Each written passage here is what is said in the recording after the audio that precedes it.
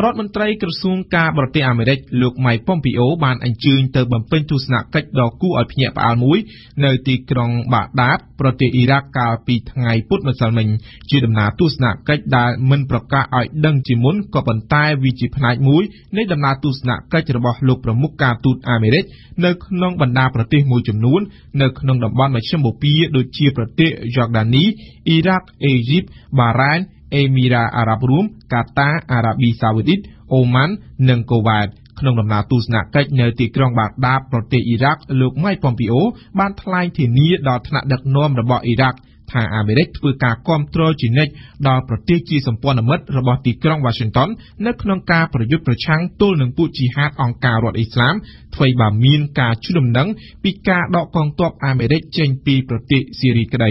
នុយបែណាដេតជូនព័ត៌មាននេះរដ្ឋមន្ត្រីក្រសួងការបរទេសអាមេរិកលោកម៉ៃប៉ុមពីអូបានអញ្ជើញទៅបំពេញទស្សនកិច្ចដ៏គួរឲ្យភ្ញាក់ផ្អើលមួយកាលពីថ្ងៃពុធម្សិលមិញ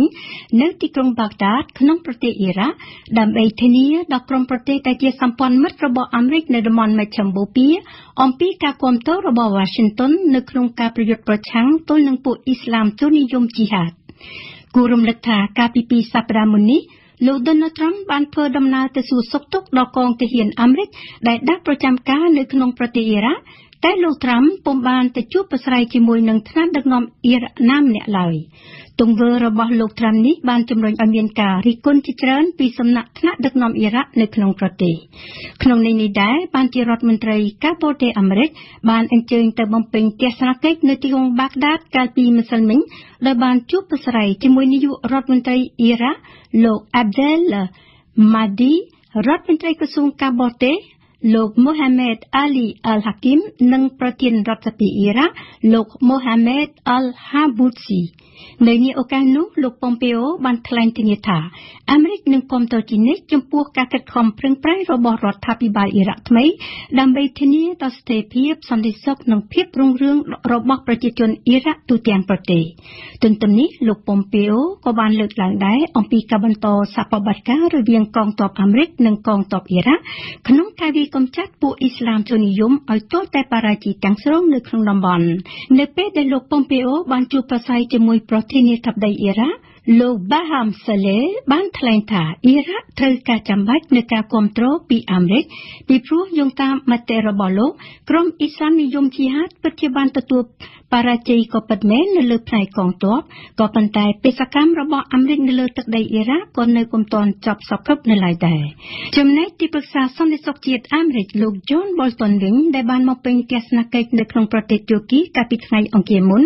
បានអះអាងដែរថាអាមេរិកនឹងធានាកម្ចាត់រហូតដល់ក្រុមអ៊ីស្លាមជននិយមទទួលបរាជ័យទាំងស្រុងសិនមុននឹងអាមេរិកដកទ័ពចេញពីទឹកដីសេរីលោកប្រធានាធិបតីអាមេរិកបានជ្រើសរើសថ្លែងសន្ទរកថាជាតិតាមកញ្ចក់ទូរទស្សន៍តាមបែបពិធីការជាងធម្មតាដើម្បីបញ្ចុះបញ្ចូលមតិសាធារណៈព្រោះគម្រោងសាងសង់ជញ្ជាំងព្រំដែនមិចស៊ិកដែលជាដើមហេតុនាំឲ្យរដ្ឋបាលអាមេរិក1/4ជាប់គាំងគ្មានដំណើរការបានឈានចូលដល់ថ្ងៃទី18ហើយក្នុងសម្លេងជាមេដឹកនាំម៉ាត់លោក Donald Trump បានបញ្ជាក់ជាថ្មីជំហរការពារគម្រោងសាងសង់ជញ្ជាំងព្រំដែន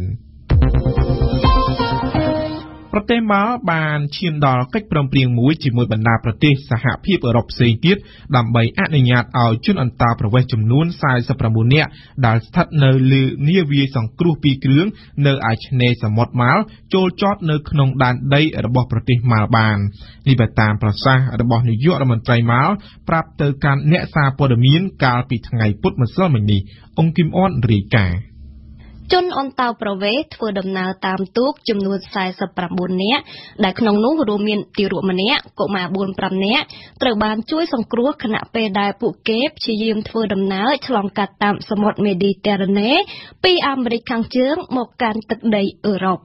ជុំវិញបញ្ហានេះដែរនាយករដ្ឋមន្ត្រីប្រទេសម៉ាល់បានឲ្យដឹងថារដ្ឋាភិបាលបានសម្រេចអនុញ្ញាតឲ្យទូករបស់ជនអន្តោប្រវេសន៍ចូលចតក្នុងដែនដីរបស់ខ្លួនគឺក្រោយពីមានកិច្ចព្រមព្រៀងរួមមួយស្ដីអំពីបញ្ហាជនអន្តោប្រវេសន៍ពីបណ្ដាប្រទេសសហភាពអឺរ៉ុបទាំង27រួចមកបន្ថែមលើនេះនាយករដ្ឋមន្ត្រីរូបនេះក៏បានបញ្ជាក់ប្រាប់ផងដែរថាបើគិតរហូតមកដល់ពេលនេះប្រទេសម៉ាល់បានទទួលយកជនអន្តោប្រវេសន៍ចំនួន290 48នាក់ហើយគឺបូករួមទាំងជនអន្តោប្រវេសន៍ថ្មីចំនួន49នាក់ទៀតនោះតួលេខនេះគឺបូករួមទាំងជនអន្តោប្រវេសន៍ចំនួន249នាក់ផ្សេងទៀតដែលកំពុងតែមានវត្តមាននៅក្នុងប្រទេសម៉ាល់ស្រាប់ក្នុងចំណោមពួកគេទាំងអស់នោះមាន176នាក់អាចនឹងត្រូវគេបញ្ជូនទៅកាន់ប្រទេសអឺរ៉ុបមួយចំនួនរួមជាអាចមានប្រទេសអាល្លឺម៉ង់បារាំងប៉ូទុយហ្គាល់និងប្រទេសអ៊ីរឡង់ជាដើមឡាជាមួយគ្នានេះជនអន្តោប្រវេសន៍ចំនួន78នាក់នឹងត្រូវអនុញ្ញាតឲ្យស្នាក់នៅក្នុងប្រទេសម៉ាល់ខណៈពេលដែលជនអន្តោប្រវេសន៍ជនជាតិបង់ក្លាដេសចំនួន44នាក់ផ្សេងទៀតនឹងត្រូវបញ្ជូនត្រឡប់ទៅកាន់ប្រទេសកំណើតរបស់ពួកគេវិញសូមរំលឹកជូនផងដែរថាបញ្ហាអន្តោប្រវេសន៍បានក្លាយទៅជាប្រធានបទដ៏ក្តៅនិងជាបញ្ហាចោទយ៉ាងខ្លាំងនៅក្នុងសហភាពអឺរ៉ុបជាពិសេសគឺចាប់តាំងពីឆ្នាំ2016មកម្លេះនៅគ្រាកន្លងមកជនអន្តោប្រវេសន៍មួយចំនួនបានប្រថុយជីវិតធ្វើដំណើរតាមទូកទៅកាន់អឺរ៉ុបថែមទាំងត្រូវបានបណ្ដាប្រទេសអឺរ៉ុបខ្លះមិនអនុញ្ញាតឲ្យពួកគេចូលចតនៅក្នុងប្រទេសទៀតផងមួយវិញទៀតបើតាមទូរលេខចេញដោយភ្នាក់ងារជួយសង្គ្រោះរបស់អង្គការសហប្រជាជាតិមានជនអន្តោប្រវេសន៍រហូតដល់ចំនួនជាង 110,000 នាក់ឯណោះបានប្រថុយប្រឋានជីវិតជិះទូកឆ្លងកាត់តាមសមុទ្រមេឌីទែរ៉ាណេដើម្បីអាចមកដល់អឺរ៉ុបបានកាលពីឆ្នាំ2018កន្លងទៅថ្មីៗនេះមិនតែប៉ុណ្ណោះក្នុងចំណោមនោះមានមនុស្សប្រមាណជាង 2,000 នាក់បានបាត់បង់ជីវិតឬក៏បាត់ខ្លួនដោយសារការធ្វើដំណើរឆ្លងកាត់សមុទ្រដ៏សែនគ្រោះថ្នាក់នៅថ្ងៃអង្គារទី8មករាឆ្នាំ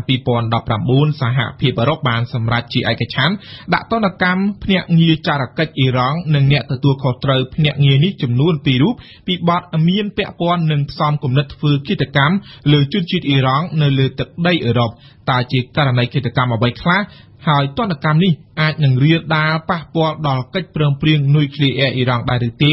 សូមស្ដាប់អ៊ីងសុកមិញយោងតាមឯកសារនិងព័ត៌មានជាច្រើនផ្ដល់ដោយភ្នាក់ងារចារកិច្ចរបស់ក្រុមប្រទេសជាសមាជិកសហភាពអឺរ៉ុបអាចធ្វើការសន្និដ្ឋានបានថាអ៊ីរ៉ង់ទំនងជាមានពាក់ព័ន្ធនឹងបានខុបខិតរៀបចំករណីធ្វើឃាតជាច្រើននៅលើដែនដីអឺរ៉ុបហើយដូច្នេះហើយបានជាសហភាពអឺរ៉ុបសម្រេចដាក់ទណ្ឌកម្មប្រឆាំងនឹងអ៊ីរ៉ង់ដោយចាត់បញ្ចូលនាយកដ្ឋានសន្តិសុខផ្ទៃក្នុងនៃភ្នាក់ងារចារកិច្ចរបស់អ៊ីរ៉ង់ព្រមទាំងមេដឹកនាំពីររូបគឺអនុរដ្ឋមន្ត្រីនិងប្រធានភ្នាក់ងារចារកិច្ចរបស់អ៊ីរ៉ង់ទៅក្នុងបញ្ជីខ្មៅនៃក្រមភេរវនិយមតាមរយៈទណ្ឌកម្មនេះរដ្ឋទ្រព្យសម្បត្តិរបស់ភ្នាក់ងារទាំងប៉ុន្មាន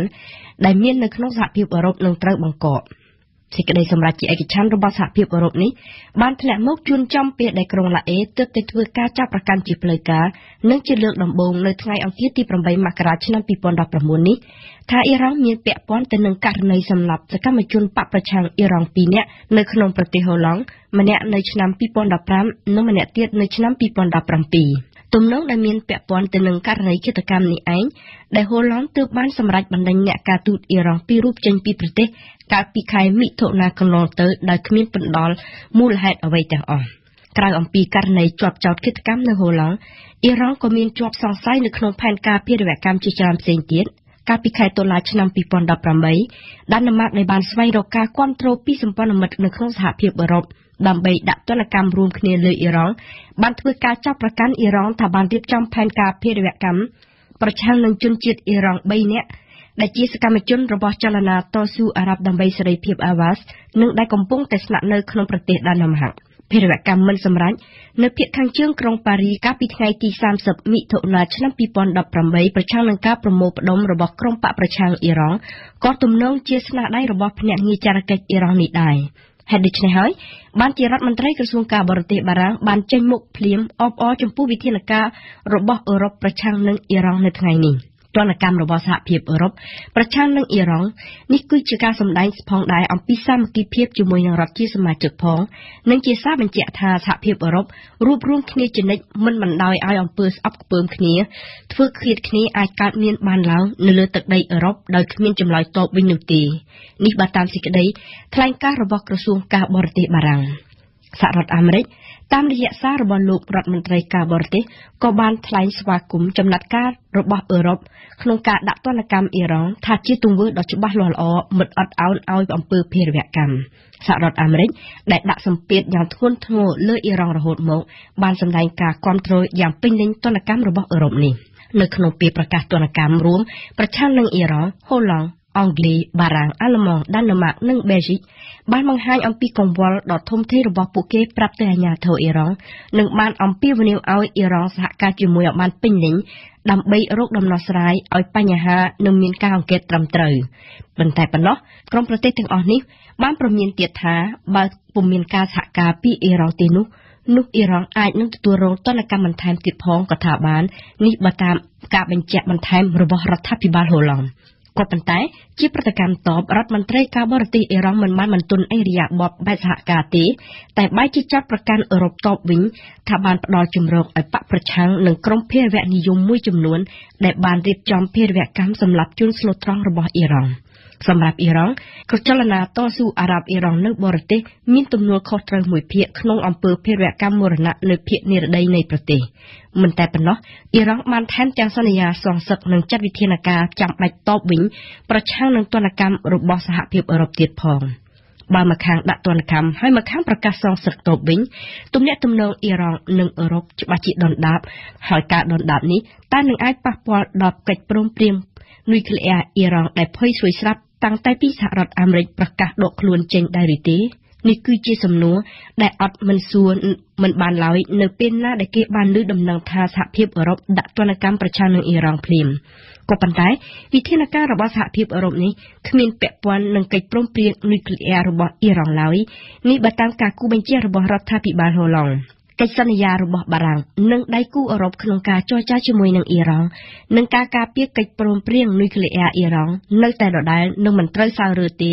ដរាបណាអ៊ីរ៉ង់នៅតែគោរពកាតព្វកិច្ចរបស់ខ្លួននោះនេះគឺជាការអះអាងបន្ថែមពីខាងភាគីបារាំងទណ្ឌកម្មដែលដាក់ប្រឆាំងនឹងអ៊ីរ៉ង់នៅថ្ងៃនេះគឺដោយតែសារតែហេតុផលម្យ៉ាងគ្មានពាក់ព័ន្ធទៅនឹងនុយក្លេអ៊ែរអ៊ីរ៉ង់ទេគឺពាក់ព័ន្ធនិងទំនួលខុសត្រូវចំពោះបញ្ហាដែលប៉ះពាល់ដល់ផលប្រយោជន៍សន្តិសុខអឺរ៉ុបនិងអន្តរជាតិតែប៉ុណ្ណោះ